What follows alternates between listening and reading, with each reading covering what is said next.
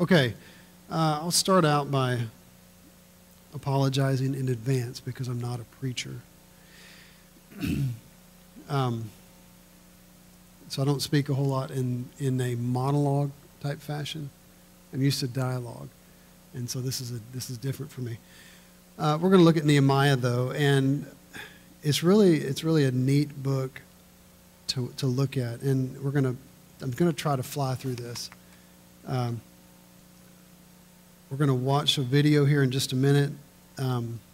Nehemiah, let's just read from, if we look at Nehemiah chapter 6 and verses 15 through 16, it says, "So the wall was finished on the 25th day of the month Elul in 52 days. And when all our enemies heard of it, all the nations around us were afraid and fell greatly in their own esteem, for they perceived that this work had been accomplished with the help of the Lord, of our God." Okay, so Nehemiah, what he does that in this book that is quite impressive is he gathers together the people and he invigorates them and leads the charge to rebuild the wall around Jerusalem in 52 days. And it's quite a feat, considering that had not been done for years and years and years, over 100 years. They had tried to do it, and it had been destroyed again. And we're going to see that. So this is quite an accomplishment that Nehemiah does. But even more than that, we're going to see that the greater feat was the moral reform that comes after that, that he does in Jerusalem. Nehemiah, just so we can kind of get a context, is a contemporary. That means he lives at the same time and works at the same time in Jerusalem as Ezra. Okay, Ezra, if you'll remember, is more dealing with spiritual reform in Jerusalem. Whereas Nehemiah is now working on actual geographical, structural reform to begin with, and then moral reform later on. Nehemiah is a cupbearer. At the time, he's a cupbearer for the king in Persia. His name was Artaxerxes I, and he succeeded his dad Darius, which I started kind of reading about that. Darius was assassinated by Artaxerxes' brother, I believe, his older brother, and Artaxerxes took the throne and immediately killed his brother. It's kind of weird, the way those kings and sons worked. But Artaxerxes had some level of success in his rule because he took all of his father Darius's rules and basically just kept those in place. He didn't try to change anything, and so where he did experience some amount of success. Okay, so Nehemiah is the cupbearer for Artaxerxes. And what that means is that he would take the wine, or whatever he was going to drink, and he would drink some of it before giving that to the king to make sure that it wasn't poisoned. And so he was very trusted in the palace. Okay, so he's granted permission by Artaxerxes to go back home to Jerusalem. When he gets there, he challenges his countrymen to arise and rebuild the walls. They experience, as we'll see, opposition from without, so outside of the people that are working, and from within their own group. And in spite of this opposition from without and within, the task is completed in only 52 days. And as we saw in those two verses just now, the only thing that they could do, the enemies, just say, well, this had to be from God. That was the conclusion. So, in contrast, as we already said, the task of reviving the walls is not nearly as hard as reviving the people and reforming the people in their what they're doing, the moral side of things. Okay, so at this point, let's go ahead and watch the video, Michelle, and then we will jump into a little deeper, hear what goes on.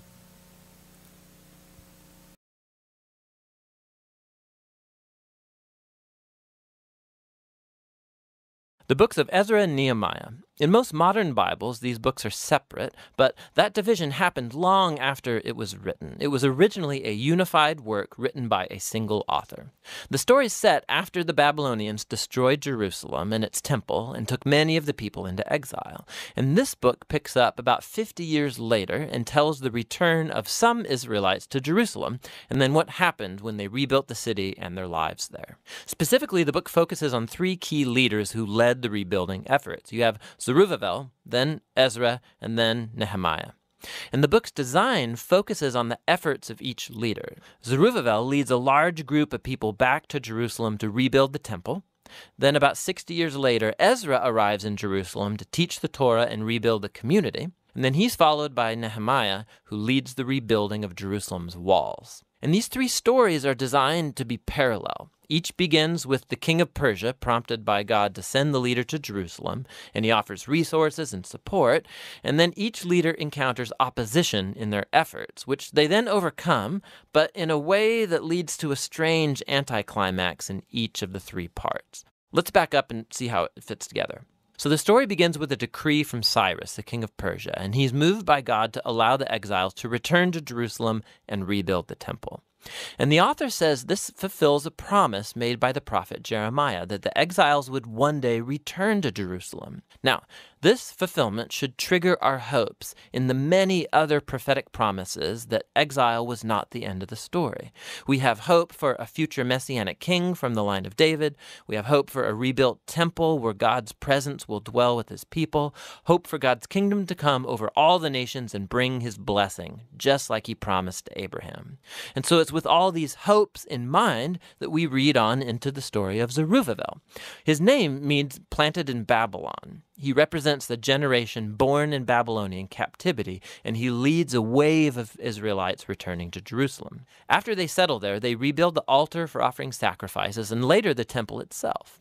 The foundation-laying ceremony, and then the temple's final dedication, these are key moments. The past stories of the tabernacle and temple's dedication should be in our minds. This is when the fiery cloud of God's presence is supposed to descend. He's dwelling with his people, and it doesn't happen. And so while some people are happy about this new temple, the elders who had seen the previous temple of Solomon, they cry out in grief. It is nothing like their glorious past or their hopes for the future. And it's right here that we get the first story of opposition, and it's very odd. So the grandchildren of the Israelites who were not taken into exile, they had been living in Jerusalem all along, they come to offer help with the temple rebuilding. And Zerubbabel refuses. He says, "You have no part in our temple." And this, of course, generates a conflict, which Zerubbabel overcomes, but it's very strange, because the prophets had envisioned that the tribes of Israel would all come together, along with all of the nations, to participate in the worship of the God of Israel when the kingdom finally comes. So this is an anticlimactic moment, to say the least. In the next section, we zoom forward about 60 years and we're introduced to Ezra. He's a leader among the exiled Israelites in Babylon. And he's a Torah scholar and a teacher. And so he gets appointed by Artaxerxes, king of Persia, to lead another wave of people back to Jerusalem. And Ezra wants to bring about spiritual and social renewal among the people. Our hopes are high. And again, we come to another anticlimactic moment in the story. Ezra learns that many of the exiled Israelites that had come back, they had married non-exiles who had been living around Jerusalem. Some of them were non-Israelites, and almost certainly some of them were. Ezra then appeals to the commands of the Torah, that Israel was supposed to be holy and separate from the ancient Canaanites. And he then says that the people living around Jerusalem are like the Canaanites. They're going to corrupt the exiles. So Ezra offers a prayer of repentance, and it's very heartfelt. But then he rallies all the leaders and enacts this divorce decree that says all these marriages should be annulled, the women and children sent away. And then the decree is only partially carried out. We're given a list of some of the men who divorced their wives. The story is very strange for a number of reasons. First of all, God never commanded Ezra to do any of this. It was the leaders of Jerusalem who led Ezra to make the decree. Second, the contemporary prophet Malachi, he did say that the exiles should care about purity, but he also said that God was opposed to divorce. And so the mixed results of the decree, this all fits into this pattern of a strange concluding anticlimax. Which leads us to the next section about Nehemiah. He's an Israelite official serving in the Persian government, and when he hears about the ruined state of Jerusalem's walls, he prays and then gets permission from the Persian king Artaxerxes to go and rebuild the walls. The king even gives them an armed escort and all these resources. So after arriving in Jerusalem, he begins the building project, and he too faces opposition from the people who had already been living around Jerusalem. Once again, we face a tension in the story. The contemporary prophet Zechariah said that the new Jerusalem of God's kingdom would be a city without walls, that God's presence would surround it, that people from all nations would come and join the covenant people. But Nehemiah seems to operate with the opposite vision. He informs the people surrounding Jerusalem that they have no part in Jerusalem. And this, of course, provokes them to hostility. And so while Nehemiah carries out his vision for the city with integrity and courage, they have to build the city with armed guards to protect them, we keep wondering, could this whole conflict have been handled differently? And this all leads to the conclusion of the book in two movements, first positive and then negative. Ezra and Nehemiah combine forces to bring about a spiritual renewal among the people. They gather all the exiles together for a festival. They read and teach the Torah to all the people for 7 days. And then they celebrate the ancient Feast of Tabernacles to remember God's faithfulness from the Exodus and the wilderness journeys. Then they offer a confession of their sins. They vow themselves to renew the covenant, follow all the commands of the Torah. And they finish with a great celebration over the temple, the walls of Jerusalem, and we're thinking this could be the turning point, but it's not. The book ends on a huge downer. Nehemiah tours around the city, and he finds that the people have not been fulfilling their covenant vows. So Zerubbabel's work is undone as he finds the temple being neglected and staffed by all these unqualified people. He then discovers that Ezra's work is being compromised. He finds everyone violating the Torah, people are working on the Sabbath, and even his own work on the walls is involved because people are setting up markets around the walls of Jerusalem and working on the Sabbath. So Nehemiah, he goes on a rampage. He's beating people up, he's pulling out their hair, and he's yelling, "Obey the commands of the Torah." And his final words are a prayer that God would remember him, that at least he tried, and the book ends. I mean, it's very strange. But we've been prepared for it, right? These anticlimactic moments have been woven into the book's design intentionally. And so it raises the question, what on earth does this book contribute to the storyline of the Bible? Well, remember, the book started by raising our hopes in the prophetic promises about the Messiah, the temple, the kingdom of God, and then none of it happens. So even though Israel is now back in the land, their spiritual state seems unchanged from before the exile. And while Ezra and Nehemiah, they do their best, but their political and social reforms among the people don't address the core issues of their heart. So what the book is pointing out is the same need highlighted by the prophets Jeremiah and Ezekiel. What God's people need is a holistic transformation of their hearts if they're ever going to love and obey their God. And so the book ends on a downer, yes, but it forces you to keep reading on into the wisdom and prophetic books to find out what is God going to do to fulfill his great covenant promises. But for now, that's the book of Ezra and Nehemiah.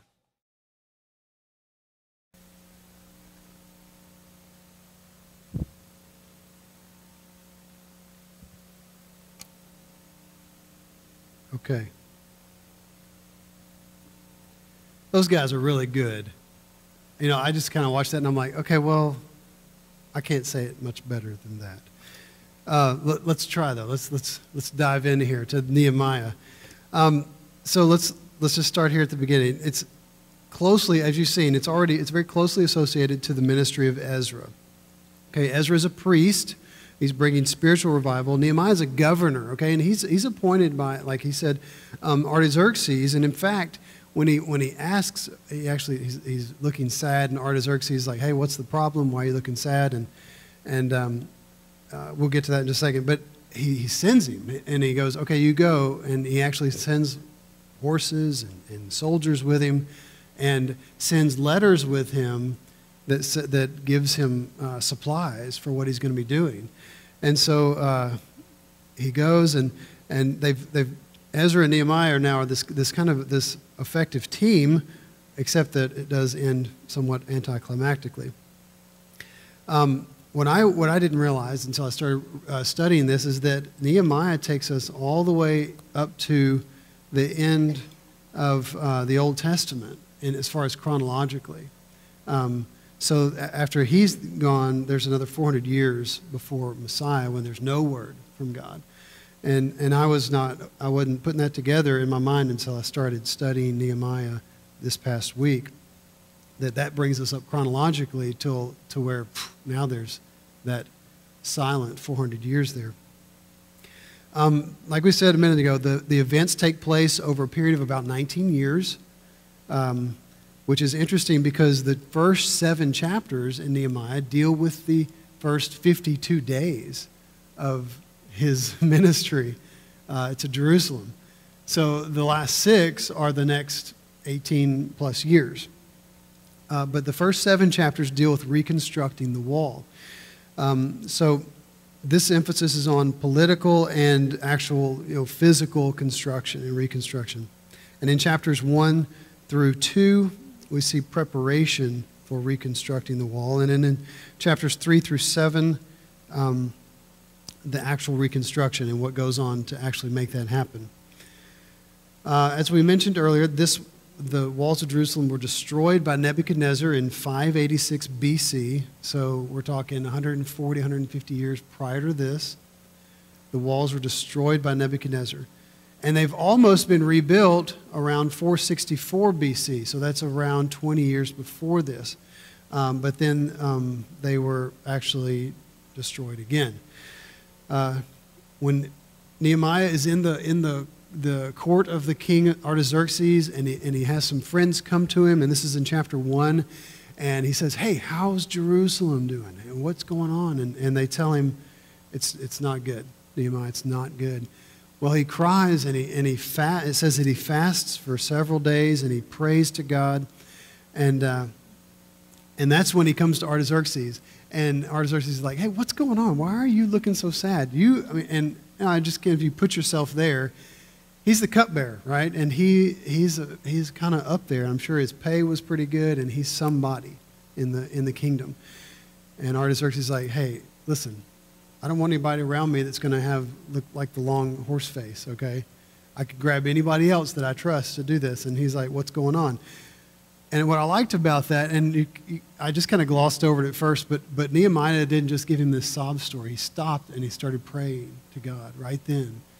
And we'll notice as we keep going that Nehemiah is a man of prayer, and he hits these stumbling blocks and these roadblocks, and he stops and he prays. And so that's what he does. And once he talks to Artaxerxes about it, then he does send him. Okay. So Nehemiah gets to Jerusalem, and he gets together with the people, and he challenges them, and that's what we see in Nehemiah chapter 2, verse 18. Yeah. "And I told them of the hand of my God that had been upon me for good, and also of the words that the king had spoken to me. And they said," this is the response from the people, "Let us rise up and build." So they strengthened their hands for the good work. And work begins immediately on the wall, with people building portions, which I thought was interesting, corresponding to where they're living in the city. So you've got this group over here, they live near the fish gate or whatever, and there's several gates that have strange names. One's like the mud gate, and one's the dung gate, and so I don't think I'd want to live at dung gate, right?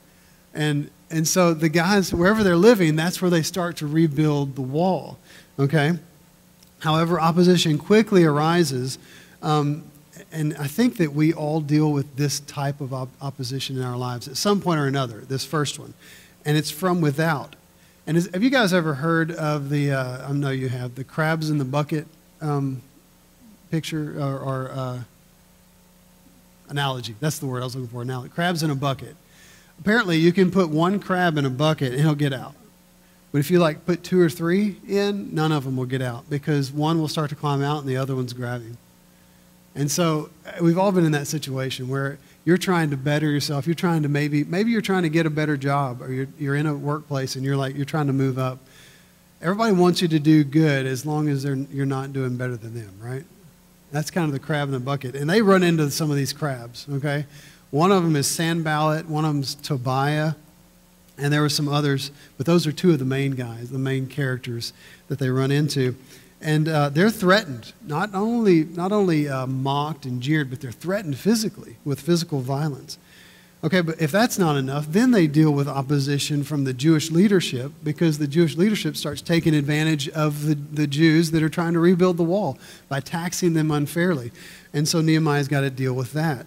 So the wealthier Jews are oppressing the poorer people, forcing them, in fact, to mortgage their property and sell their children into slavery just so they can pay the taxes. So while they're trying to rebuild the wall and focus, they're distracted now from within by their own leadership. Okay, but we see, though, that Nehemiah deals with the problem really well. He goes at it, he attacks it from two different angles. He prays, so he's a man of prayer, and he's a man of action. Okay, and we're also going to see that he's a man of dependence upon God, but also discipline to do things he's not sitting around waiting. He's depending on God, and he's praying, but he's disciplined to act. And so he continues to trust in God and to press on with single-mindedness, okay, until the work is completed. And it is, like we said, in 52 days they finish it. And then, like you saw in verse 16, when all the enemies heard of it, they were afraid and they fell in their own esteem. And they had to say that this is from the help of God. Okay.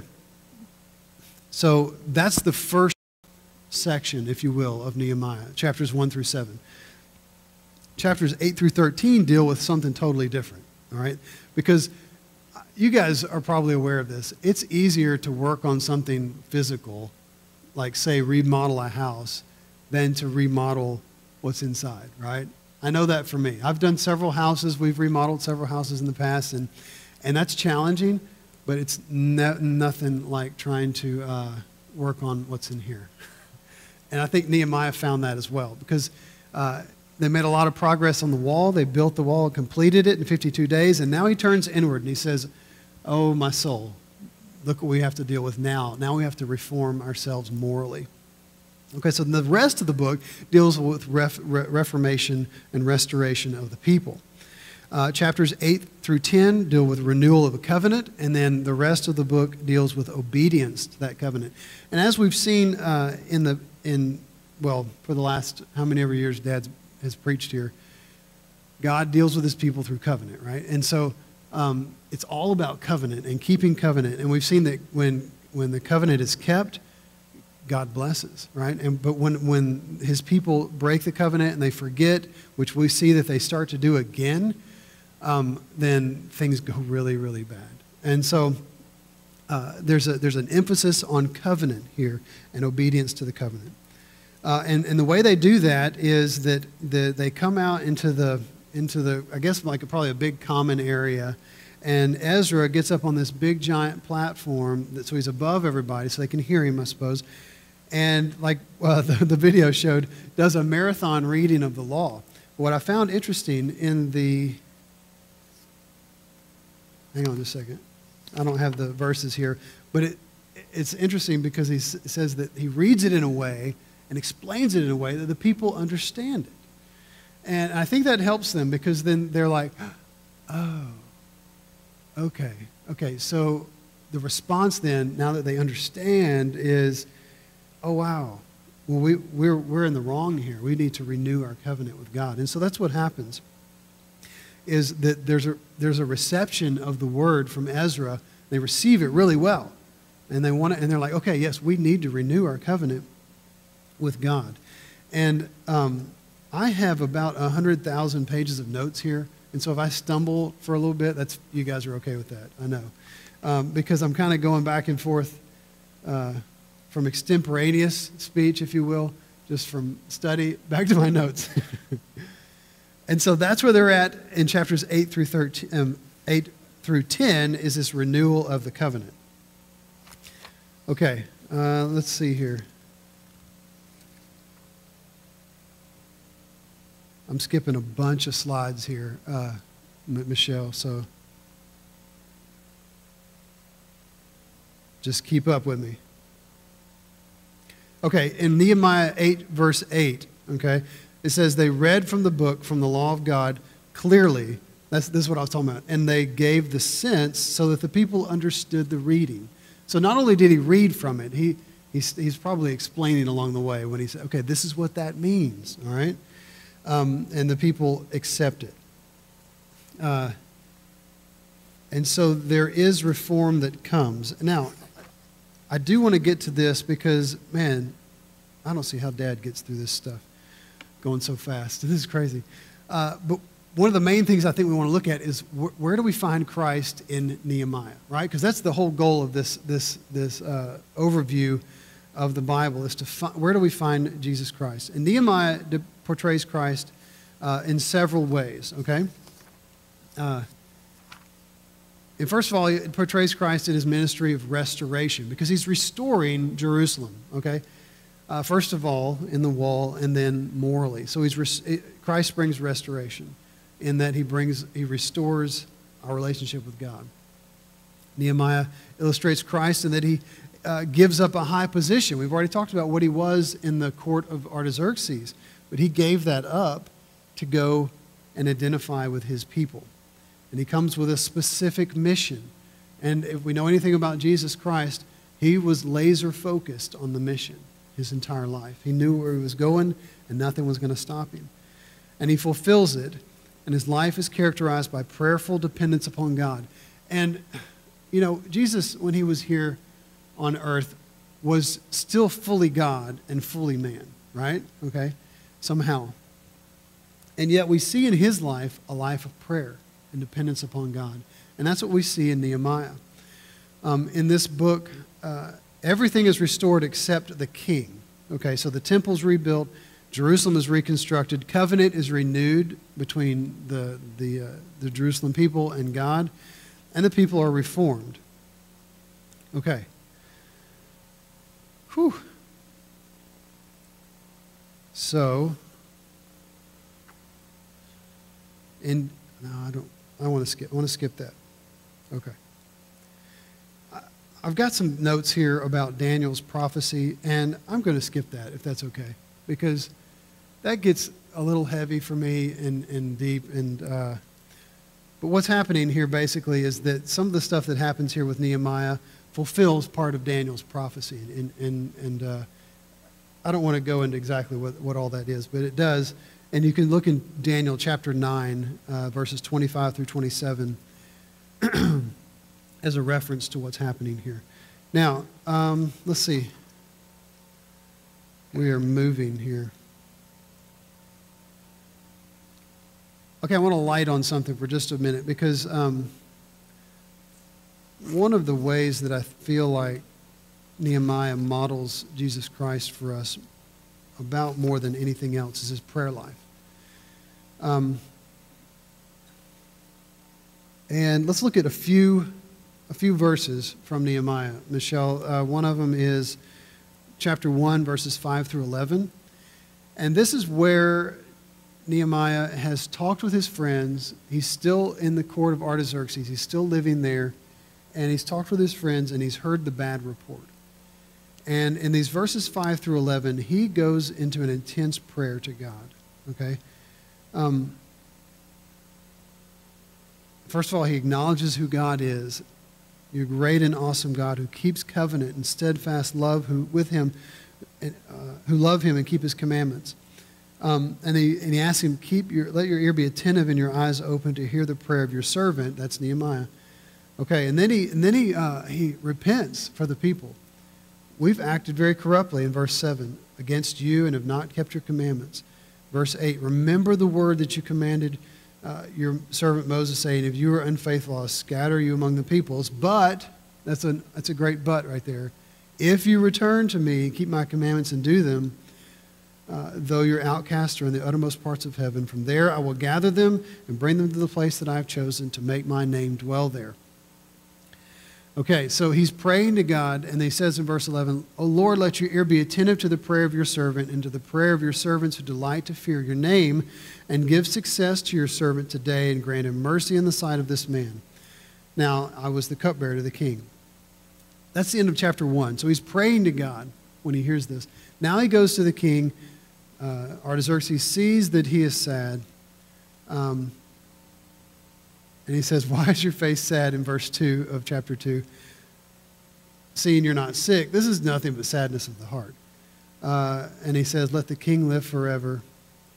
So he says, what are you requesting? In verse 4, the king said to me, what are you requesting? He says, so I prayed to the God of heaven. And you can imagine, I know that those kings back then, they were no nonsense. And if you messed around, in the time of Joseph even, right? I mean, he would throw them into prison just like that, have them executed just like that. And so there's probably some fear and trembling that came at that moment. And so there's some prayer that happens. But once he explains it to him, then he sends him with his blessing. And then we see again in chapter 2 of Nehemiah, verses 19 through 20. This is when Sanballat and Tobiah enter the scene. And then Geshem, that was the one I couldn't remember. They jeered at us and despised us and said, what is this thing that you're doing, rebelling against the king? And he replied to them very strongly, the God of heaven will make us prosper.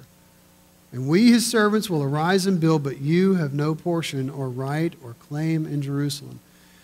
So he wasn't afraid to stand up for what he believed in. In Nehemiah chapter 4, again, Sanballat. This guy is just no good. You guys ever met people like this? I mean, I can just see these guys. They walk into the room, and this is the kind of guy that you see him coming, and you just want to uppercut him, you know? I mean, you just know he's coming, and you're like, no, he's no good. He's up to no good. You know what I'm talking about, right? Yeah. I mean, I just what I imagine when this guy comes in, and he's like swaggering in, and he's like, I'm gonna just jeer at these guys and cause a lot of trouble. That was just my own personal take on it. that wasn't biblical exposition right there. But he said so this is Sanballat here, and he said in the presence of his brothers and the army of Samaria. So he's got the ear of the army of Samaria somehow. What are these feeble Jews doing? Will they restore it for themselves? Will they sacrifice? Will they finish up in a day? Well, it wasn't quite a day, but it was 52, so that wasn't too bad. Will they revive the stones out of the heaps of rubbish and burned ones at that? Tobiah the Ammonite was beside him. I can imagine this little fella. He's probably like, yeah. And he's like, he jumps in. It's like, ha! Okay, he's probably the little scrawny one that wanted to get his word in. Yeah. What they're building, if a fox goes up on it will break down their stone wall. So they're just making fun of them. And then this is Nehemiah. Hear, O our God, for we are despised. So what does he do? I kind of know what I would do in that situation, you know, and it would probably not be good. It wouldn't be redemptive. But Nehemiah, he stops and he thinks and he prays. Hear, O God, for we're despised. Turn back their taunt on their own heads and give them up to be plundered in a land where they are captives. And this is pretty strong. Do not cover their guilt, it says in verse 5 there of chapter 4. And let not their sin be blotted out from your sight, for they have provoked you to anger in the presence of the builders. So he's talking to God and saying, God, this is not about what they're doing to me. This is about what they're doing to you in your name. I thought that was interesting. He's praying and he's showing how they're against God. So then we built the wall, verse 6, and all the wall was joined together to half its height, for the people had a mind to work. Okay, and then again, Nehemiah chapter 4, verses 7 to 10, these guys are added again. They heard that they were repairing the wall still, that their jeering had not done its work, it hadn't done the trick. So they got very angry, it says. And they plotted together to come and now physically fight against Jerusalem and to cause confusion in it. And Nehemiah says, we prayed to our God. Again, he's a man of prayer. That's his first reaction, is to pray and set a guard as a protection against them day and night. In Judah it was said, the strength of those who bear the burdens is failing. There is too much rubble. By ourselves we will not be able to rebuild the wall. Okay, so he stops and he prays. Verses 11 through 14, the same chapter. The enemy said, they will not know or see till we come among them and kill them and stop the work. So now they have a plot to go and kill them. So let's see here. So I talked a little bit earlier, just mentioned that he was also a man of action, prayer and action, right? So what does he do? In verse 13, it says, in the lowest parts of the space behind the wall, in open places, I stationed the people by their clans with their swords, their spears, and their bows. So they're making preparation. Okay, these guys aren't wimps. They're not going to just take a beating. I am sorry. This thing is about to fall off my goofy ear. I have misshapen ears, if you guys don't know that. I'm just going to go ahead and admit to that. Okay. And I looked and arose and said to the nobles and to the officials and to the rest of the people, do not be afraid of them. Remember the Lord, who is great and awesome, and fight for your brothers, your sons, your daughters, your wives, and your homes. When I read that a couple of times, the second time, it was like, that dude's like Braveheart. Okay? Can you imagine? He's giving a rousing talk here. And basically, he's admonishing them and giving them motivation to be strong and to fight for their country. Nehemiah chapter 6, verse 9 says, they all wanted to frighten us, thinking their hands will drop from the work and it will not be done. What does he do? He prays, but now, O God, strengthen my hands. And then in chapter 6, verse 14, it says, remember, he's praying to God about these guys. Remember Tobiah and Sanballat, oh my God, according to these things that they did, and also the prophetess Noadiah, and the rest of the prophets who wanted to make me afraid. So he's asking God to remember. Now, there's a lot more here. But man, time just fast forwards when you try to teach stuff.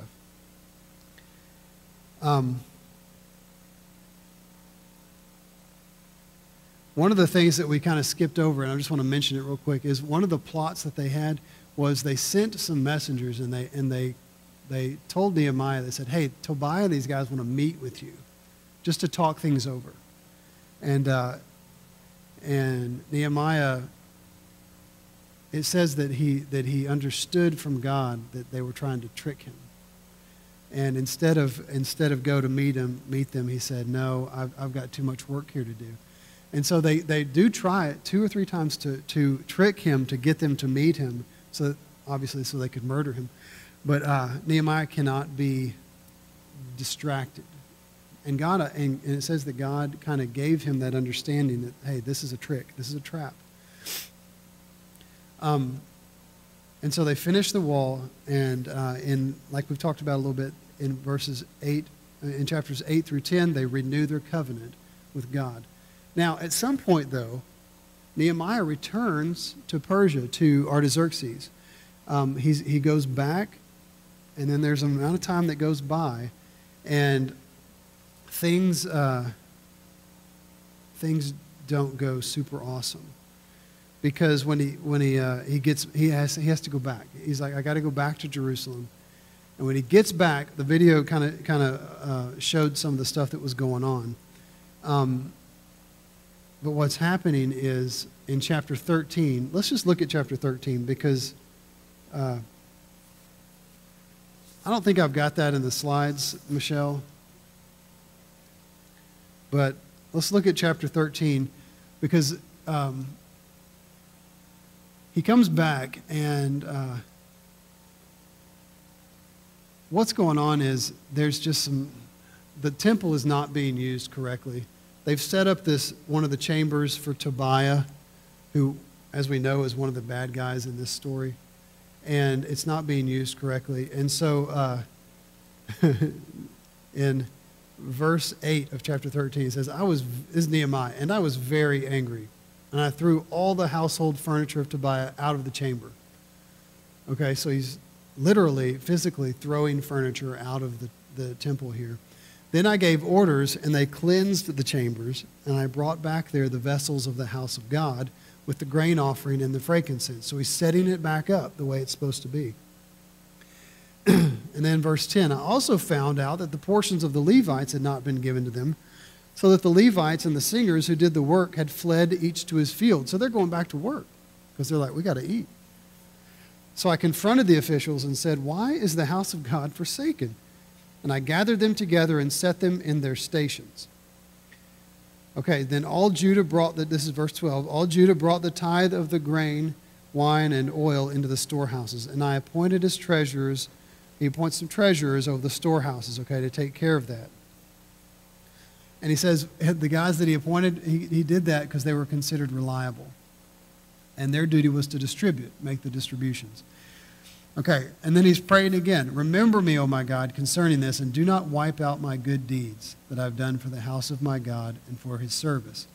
So even in verse 14 right there, he's already praying to God, "Please, God, remember that I tried."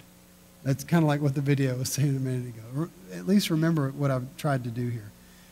And then he addresses that the people of Judah are breaking the Sabbath. And so now he said in verse 15, they're treading wine presses. And you guys know what that means, right? They're the big vats with the grapes. They're running around in those and pressing the wine on the Sabbath. And also bringing in, harvesting grain and loading them on donkeys, and also wine, grapes, figs, and all kinds of loads, which they brought into Jerusalem on the Sabbath day. This was strictly forbidden according to the law and the covenant that they had just renewed. And so he warned them, it says in that same verse 15, "I warned them on the day when they sold food." Tyrians also, this is verse 16, "who lived in the city, brought in fish and all kinds of goods and sold them on the Sabbath to the people of Judah in Jerusalem itself. Then I confronted the nobles of Judah again and said to them, 'What is this evil thing that you are doing, profaning the Sabbath day? Did not your fathers act in this way, and did not our God bring all this disaster on us, on this city?'" It's like he's going, hello, we're repeating. We're just repeating what our fathers did. And now you're bringing more wrath on Israel by profaning the Sabbath. And so what does he do? He's a man of action. Again, he's like, nah, I'm not going to take it. "As soon as it began to grow dark," this is verse 19, "at the gates of Jerusalem before the Sabbath, I commanded that the doors should be shut and gave orders that they should not be opened until after the Sabbath." So if you imagine this, the evening before the Sabbath, shut the doors, the gates, and wait till after the Sabbath to open them. "And I stationed some of my servants at the gates that no load might be brought in on the Sabbath day." So he is basically physically keeping them from breaking the Sabbath at this point. He's like, all right, if you guys aren't going to take my teaching, then we're just going to stop it altogether.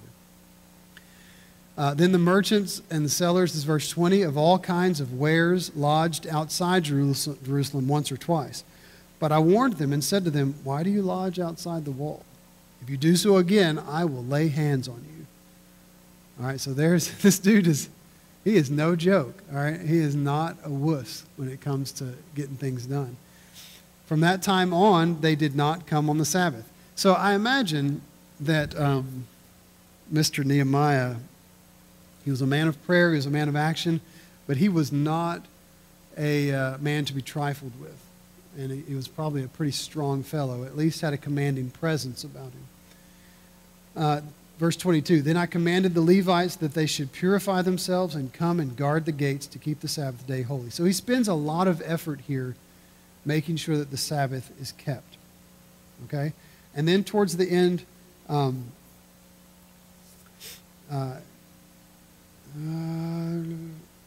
sorry, I skipped right past it. Right here at the end, and then he's dealing with them marrying the women of Ashdod, Ammon, and Moab. That's verse 23. And this is interesting. It says, this is verse 24, "Half of their children spoke the language of Ashdod, and they could not speak the language of Judah, but only the language of each people.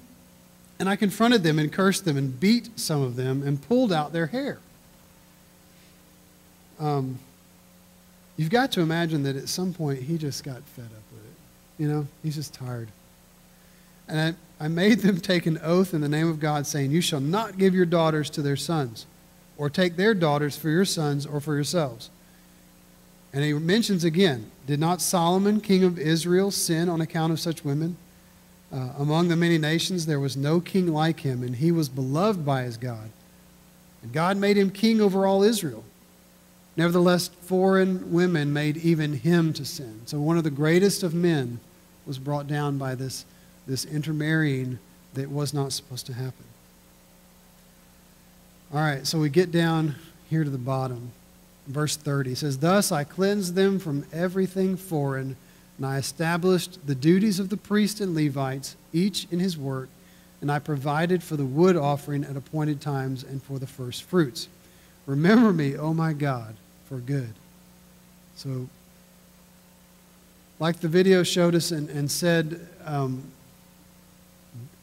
the end of this book comes and all this work has been done, and it is somewhat anticlimactic because it doesn't seem that their hearts have been cleansed. There's been a lot of moral reform that's gone on and construction restoration, but the heart of the people is not cleansed. And I think that we really need to see that and see that God meant it for that. Because I think throughout history we're supposed to finally see, and I think Jerusalem was supposed to see that they needed a Savior, they needed Messiah. And that the only true restoration, permanent restoration that was going to come was when Messiah came. So we see in Nehemiah Jesus Christ because he gave up a high position so that he could be with his people. I didn't mention it in my notes here, but when he was there, he gave up his governor's salary that he was supposed to receive because he was governor of Jerusalem during that time, but he gave up that salary. And he gave up some of the other benefits that came with that to show that, hey, I'm serious. I'm not going to be taking from you. I'm going to be giving to you, giving to the people. And he was a man on a mission. He was laser focused. And while he was focused on the wall, that's what they did. When he was focused on reform, that's what he was focused on. And he couldn't be dissuaded. He couldn't be distracted. He couldn't be tricked. And he was a man that was a man of prayer, a man of action, a man of discipline, and a man of dependence upon God, just like our Savior. That's all I have. I went longer than I thought I was going to go. I told my wife this is going to be like a mini teaching time, but man, getting through a whole book is something else. Barry, you need to try it. I'm going to tell Dad you need to get assigned to do this.